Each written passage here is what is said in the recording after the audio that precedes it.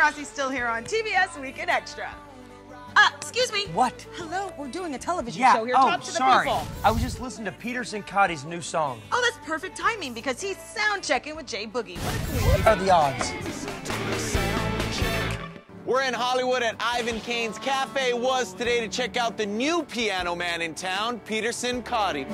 And I would lay your body down. After destroying the jazz charts at a mere 19 years old, Peter Cincotti is powering into the pop realm with his critically acclaimed new album. East of Angel Town, it's the first CD of all original material. So even though I have a couple CDs out, it feels like a debut for me. Well, he had nothing to lose. Don't let Peter's young age fool you. With 3 albums under his belt, his musical journey has been long and his dues have been paid. When did you start writing and performing music?